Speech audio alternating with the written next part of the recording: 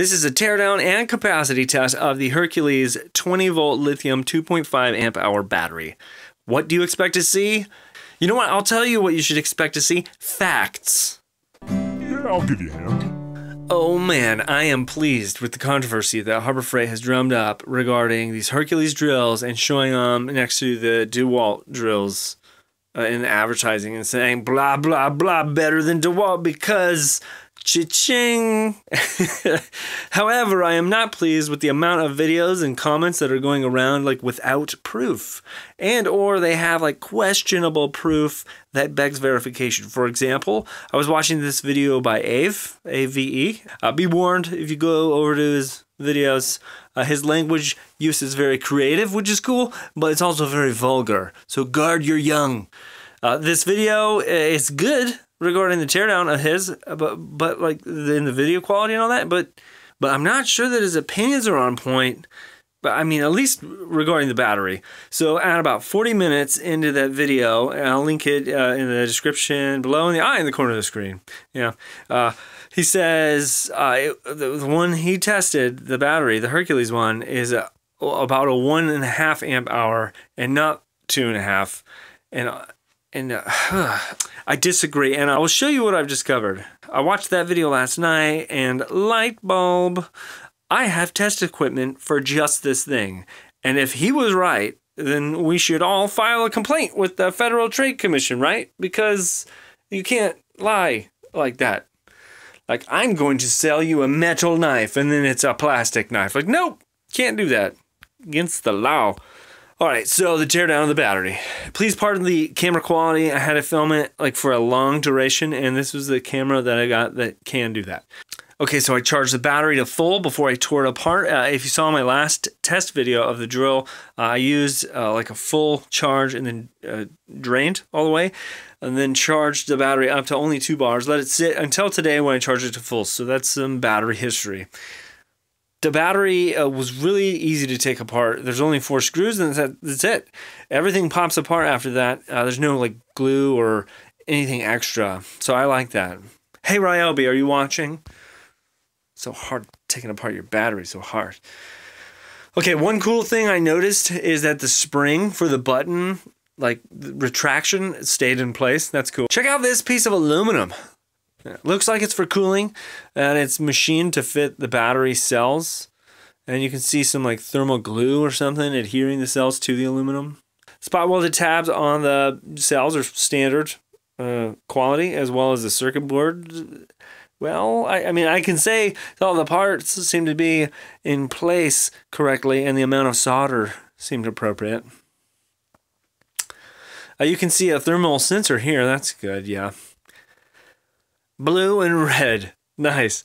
That's very fitting for this dissection. There's another look at the compound stuff between the cells and the aluminum. Yeah, everything seems pretty standard here. Nothing special except for the cooling, which is nice, that hunk of aluminum. I need to get my hands on a DeWalt battery. Okay, quick notification. If I have any related videos, like taking apart a DeWalt battery, it will be linked in the eye in the corner of the screen. So go ahead and click that and see if I've got any videos there. I went to Lowe's today and like drooled over a plethora of DeWalt tools, trying to find the one that this like drill is supposed to be up against. But yeah, anyway, I'll figure it out later. Moving on. Okay, so testing the capacity involves hooking up the positive and negative main leads to the charger, and then every negative connection in the series gets connected to the balance plug of the charger I have here. And you can see me do that. And then I set the thing up on my computer and start the discharge. And it discharges at a certain maximum rate, which for a 5 series pack, which is 5 cells in series like this battery, it can only discharge at like 0.3 amps max. And I'm talking about the charger specifically. The battery can do more than that, of course. So I discharge it and then charge the pack.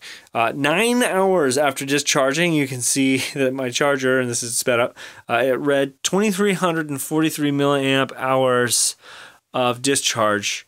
I then charged it at the full rate, which topped out at about 3 amps, which is much quicker than the discharge function. And you can see the charts that I was able to save because the software stuck through the charge. It crashed during the discharge, so I only have the LCD panel of the charger itself. It does that frequently, that the software crashes. That's what you get with the IMAX B6 AC V2. You can see the voltages after the discharge, though, here, per cell, and then the overall. And then you can see it with the charge. It was at 2,344 milliamp hours of capacity. And you can see the amps charge chart, the volt charge chart, and the capacity charge chart. Lots of charts. Overall, there is a usable 2,300 plus milliamp hours in this battery, 2.3 plus amp hours. Also, after the discharge, I put the battery on the drill and ran it some, and it was still working. It didn't cause the low voltage shutoff. So yeah, I was showing 1 bar on the battery gauge after the discharge. However, when I ran the drill like this, for a bit the battery light would not even like illuminate. It barely flickered. So pretty dead, I think is what that means. Again, the low voltage cutoff did not engage during the drill trigger pulling. No load. Okay, so what are the facts? The video you saw here that I shot was of the single battery that came with my drill. Fact.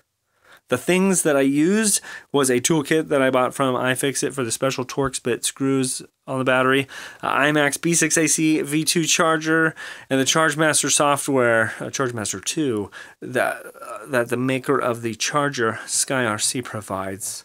And then the drill, of course. Fact. What the capacity readings for the battery was around 2,340 milliamp hours. Fact. This is not a 1.5 amp hour battery. It's a usable 2.3 amp hours and above battery. Fact.